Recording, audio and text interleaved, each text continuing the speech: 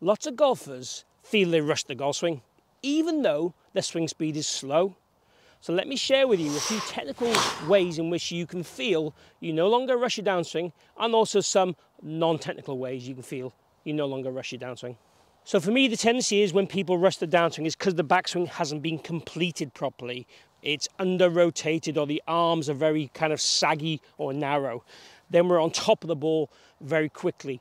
So it's not so much that the tempo is seriously fast or the swing speed seriously fast. It's a case of there's no time because there's no width or movement generated to allow them to feel they have space.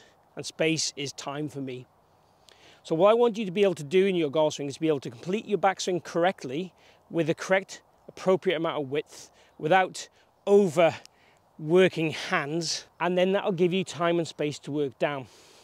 So if we look first of all the rotation side of things, if I take this golf club and put it around my back like this and put my arms around it, and if I think about making a big backswing turn, trying to move the mid part of my back and try and get this club close to the golf ball to feel the kind of rotation. And I'm also doing this almost like a spiral staircase. I'm trying to work it from the top down, but I'm trying to feel that my body goes, then my hips go, then my knees go, then my ankles would go. So the whole body is spiraling to the top, or from the top down is how I describe it in terms of backswing. So we really feel that we have that completed mid-spine turn. We're not swinging and kind of cheating the turn with like a poor shoulder movement like this, where the shoulder comes across, but it's kind of come away and winged and my shoulders are rounded in doing so. It's kind of squeeze the scapula together and make a big kind of robotic type turn.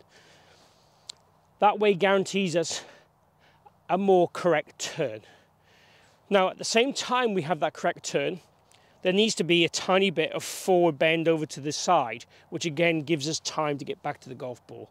If we are too left-bended or left-sided, then we're going to be very much on top of the ball very quickly, even if we've got great arm structure. So we want to feel that we get this spine turned across behind the golf ball. I've got this rod on the ground here, and this is more for your arms, but you can certainly feel in practice you're trying to squeeze your scapula together and try and get your chest close to that rod. That might become a bit too excessive in terms of forward bend. I want it to be never outside your parameters of control. So if we start feeling we're moving off our feet too much and losing our connection with the ground, we call it big toe in the ground. If the right big toe is peeling too much, we're probably moving too much in the sideways fashion. And that can be with your hips or your upper body. But we certainly want to feel there's a wind up and a move to the right, just like you would be passing a ball to someone. Now on top of that, we want width with the arms. So this rod here is to look at, can we get your glove hand kind of outside that rod at the top of the backswing? And in doing so, obviously there's a further travel to come back. And obviously if we travel further, it's going to feel like it's traveling slower. But if we travel further, we create more speed. So speed's created by width, height, moving fastly, all these things. But we want this backswing to feel like we are turning more than maybe normal, depending on how you turn, and the arm width is nice and wide. A great way of feeling that arm width is if you take your hands and put your right hand under your left hand and make a backswing and feel that stretch. That's the kind of stretch and structure, and again, it wants to feel like a sideways movement more than an upward movement, and that's the kind of structure we want to feel in our golf swing. So in the backswing, we're looking for three things: the correct turn, the correct width and structure with the arms, and then the correct structure with the wrists. So if the wrists overcock late, again, that narrows this all down, even if we've done a great job with everything else. So we want to feel the wrists are more thumb up to the sky. It's always going to work more than we are trying to go, but I kind of call this the umbrella move. So imagine I have a brolly in my hand. I want the brolly to be over my head as opposed to be not covering me at all. So we're looking for the backswing to be big in body, structured in arms and structured in wrists. We do want a kind of 90-degree angle for sure. So it's not a case of no wrist cock. It's kind of load the wrists early ideally, keep that structure, keep that width and turn to the top. So getting the backswing loaded and completed with the right structure for me, gives you the most time to swing down on. But we are going to cover some more conceptual and mental things to help you with not rushing the downswing as well, so you can take straight to the golf course. What I'd encourage you to do is work on these kind of things in the house, in the mirror. Can you make a nice big turn, you know, keeping your elbows to the side of your rib cage? Can you then stretch your arms out with this kind of cross arm drill? Can you then make sure the wrists aren't flopping at the top? Those are the things we'd want you to feel that you're getting right for the structure side of your backswing.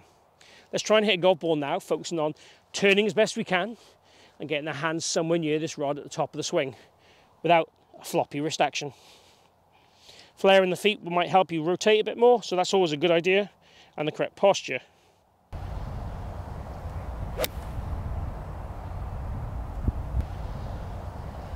So all I thought about there was turning and keeping the club nice and wide, and that certainly didn't feel rushed at all.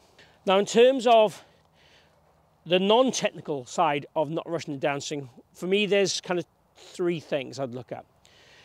Tempo, so we could work on tempo a bit by using words or breathing, which I'll cover in a second. 2, we're going to use a mental kind of visualization exercise when you're actually hitting shots. And 3, a concept you can use again to create the right flow in the swing. Now, obviously you wouldn't be able to do all of these at the same time because they would interrupt each other. So let's do one at a time and you can pick your favorite. So in terms of kind of breathing or words, when we swing, we can use words that give us the right tempo we would want. So for example, on the backswing, it could be swing and hit. Now, my downswing word is slightly smaller, and the reason for that is because the downswing is going to be slightly faster. In theory, it's going to be obviously twice as fast as the backswing. But it's not really the thought we'd want to make it kind of excessively fast, because again, if you're trying to make it excessively fast, you're probably going to be rushing. We want that flow. So we can use the words like this. So we can say the words out loud as I'm swinging, and we can go swing, hit. And we try and get the timing of the words to be correct. Now, if we wanted the backswing to be slower, we could use a longer word. The only thing I would say is we want to use one-syllable words, otherwise you can make the pattern of movement a little bit jerky. And the downswing word wants to be something quite sharp, and you want to finish the downswing word at the point of contact if we can. Breathing is also another great way of doing this, because again, when we breathe, it helps us relax. And relaxing will probably make you feel like, again, it's less kind of robotic and less kind of jerky. Even though I want structure in the golf swing, I do not want over-tension in the golf swing. So breathing produces alpha rays, and producing alpha rays, if you do any kind of weight training, it helps you obviously increase how much you can push and pull. So the idea on the breathing would be we'd breathe in on the backswing, and you breathe out to the point of contact.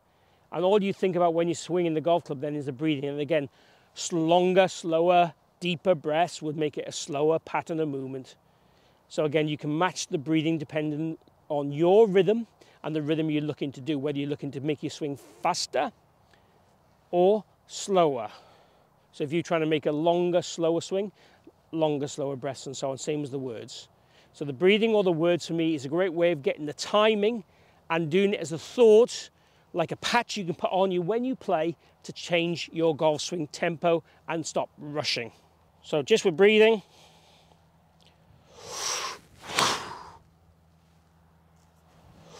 And it helps take your mind off any of the swing thoughts you might currently have.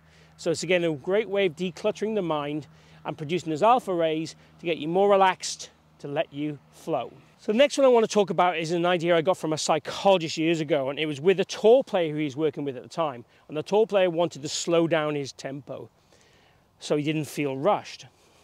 And what they got him to do is when he stepped to the golf ball, press play as if he's watching his golf swing on the TV, but watch it play back in slow motion.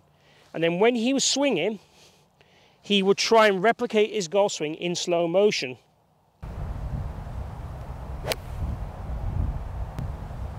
And that just slowed down and helped initiate the correct tempo for that professional golfer, in this case, in point, that helped him produce better results and better scores.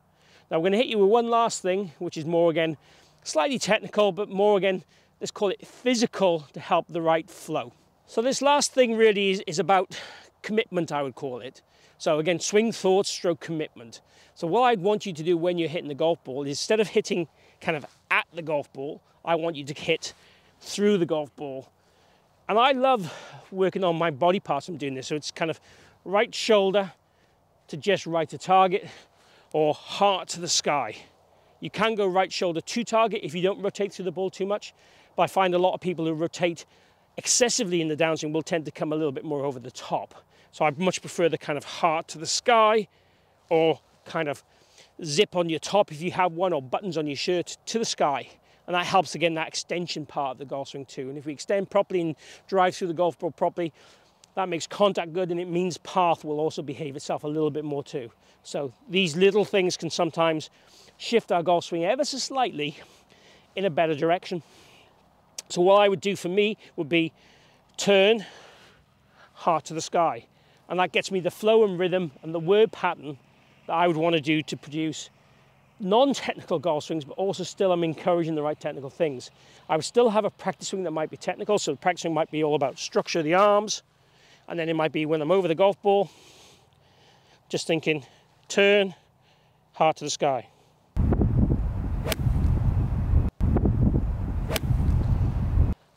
And that's the way I would then try and take that to the golf course, using either the breathing, the words, or that commitment or flow, but then working on the technical stuff to make sure that's not the reason why I'm rushing my downswing. Give it a go. If you rush your downswing and you're looking for more time and pace in the right places in your golf swing.